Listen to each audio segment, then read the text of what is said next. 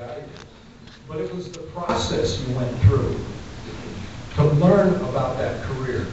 That's a lifelong skill. You know, we gave this challenge to all of the schools.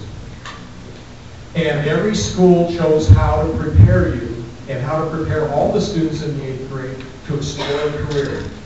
And some of them worked in your language arts classes. Some of you also worked with your, I'm sure all of you worked with your site directors and other Year Up staff, but you all worked uniquely in your schools to prepare and then to give that speech over and over again.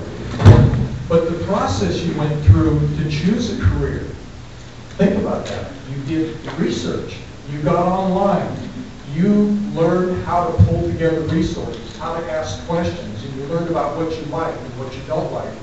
And in this, we hope we taught you a lifelong skill. A lifelong skill of how do you explore and discover new information that you don't have. So we like to think that you have a skill that's going to help you really move forward in your career and in your school. Now I have a quick math test. It's not too hard. It's just for the students. All right, you're in the 8th grade, right? Add 4 years to that. What grade are you in? That wasn't too hard. 12th. Senior. You're seniors. Seems like a long way away, doesn't it? Seniors in high school. Now I've got a subtraction. 8th grade minus 4 years. What grade are you? 4th grade. You're in the 4th grade. I asked that at a career event up in Moses Lake. There were 1,000 kids in the room, and a lot of them were saying about 5th grade.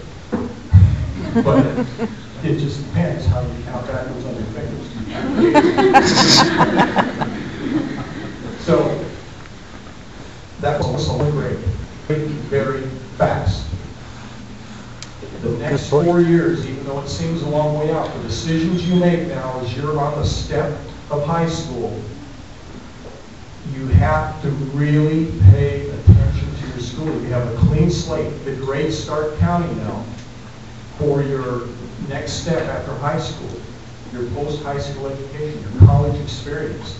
So now's the time to really get focused because it's going to go fast if you don't pay attention. You don't want to end up being a junior or senior, right? And saying, oh my gosh, I wish I'd paid attention to my grades. I wish I'd stepped out of my fear and taken those harder courses. Like right now, algebra. Very important you nail that algebra down here this year. How many are taking algebra? All right. You worked really hard because that's a real indicator of success in college. And then what about high school? You need 4 years of math. Our prior Dean of Academic Affairs here, he always got up front and said, you know what, math is a great discriminator. Don't shy away from those tough courses. I wish I had taken more math in high school and college. So that's one of the key messages we want to give. Year Up is all about helping you get a dream and get a plan and a vision for going on to education after high school. Go to some kind of college. And that is going to set you up more than anything else to open doors in your life.